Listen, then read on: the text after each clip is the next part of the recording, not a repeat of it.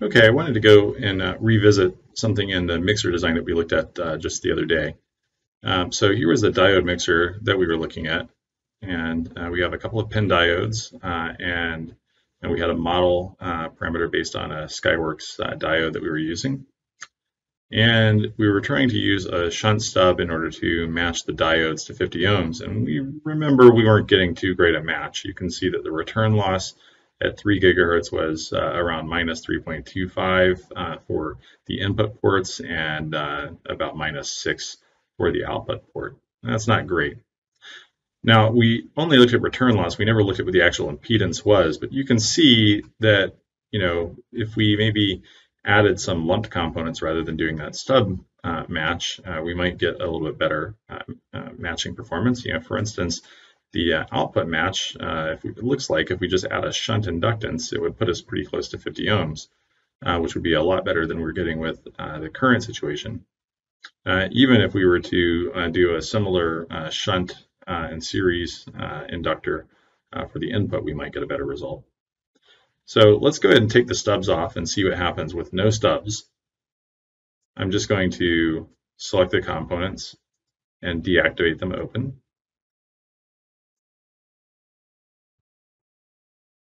We'll save the design and we'll rerun the simulation. Again, you can see that the stubs weren't really doing very much. So now what I'm going to do is replace the matching impedance or the matching circuits that are there with some shunt inductors and just see what happens. Give me a moment just to go back into the circuit schematic and make those changes.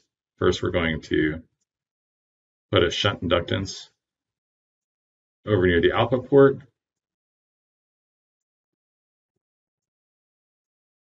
We're going to make this optimizable, and we're going to let it optimize from, say, a half a nanohenry up to, say, 3 nanohenry.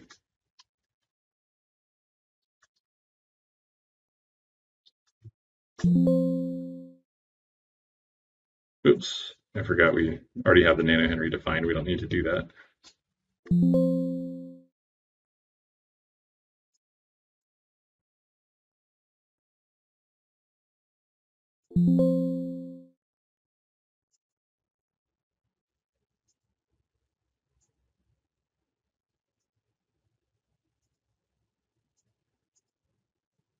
No, I was doing it incorrectly. I didn't add a space. That was what was going on.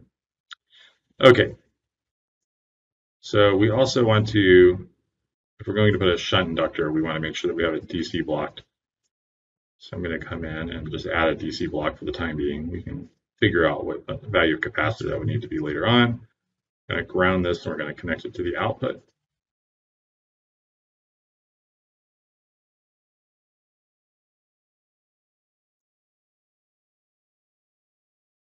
And I'm going to add shunt inductors at the input as well.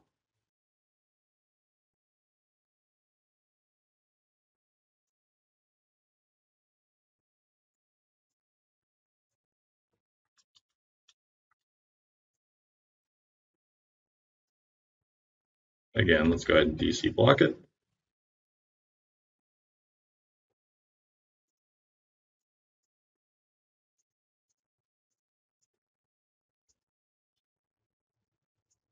I'll put a ground on and wire this in.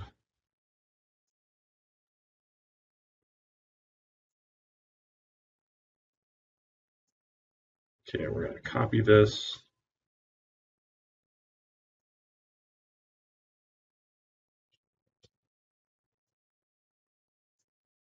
Wire it in. And then I actually just made the optimization variable the same as L1 before, since we're not going to be using that to optimize the stub length anymore. So that should be all set. And let's go back up to the top. And this time we're going to go ahead and run the optimization engine.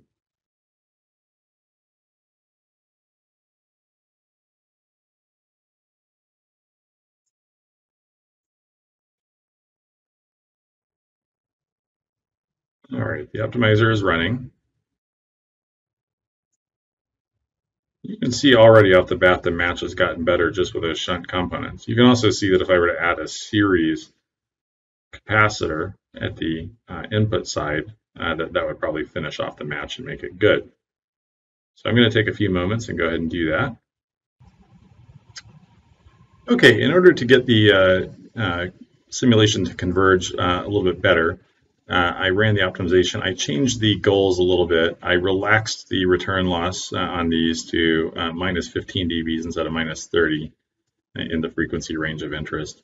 And the simulation converged pretty nicely. We didn't quite get to the goal, but you're pretty close to minus 10 dBs return loss now at all 3 ports.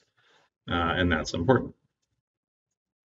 Now, what did our matching network end up looking like? Well, in this case, we used kind of a series C shunt L at the input and a shunt L at the output. Of course, we could try and synthesize this with a stub if we were interested. The main thing that we're looking for is to get good return loss, and this can be done using either lumped components or transmission line components, distributed components. Okay, so let's go ahead and save this now with the updated optimization values. And then we're going to go back up to the mixer test bench and check out the results. Okay, so after doing some investigation of the matching, I discovered that the capacitor was causing a bit of trouble. So I'm going to just short it for the time being. And we're going to go back up to the top. And then the other thing I had noticed was that there was some convergence issues when I was running this. And so in order to fix those, I decided to use the more advanced and robust convergence modes and the Krylov solver in the robust mode. These help with convergence. All right, so let's go ahead and run this.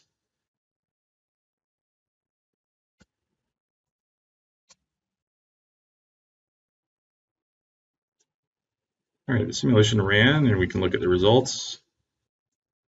You can see that the conversion gain actually did improve just a little bit. We're at about minus 14 dB conversion gain.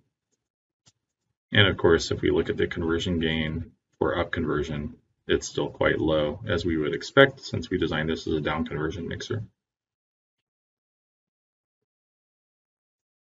Now, I didn't manage to get a perfect match on the mixer.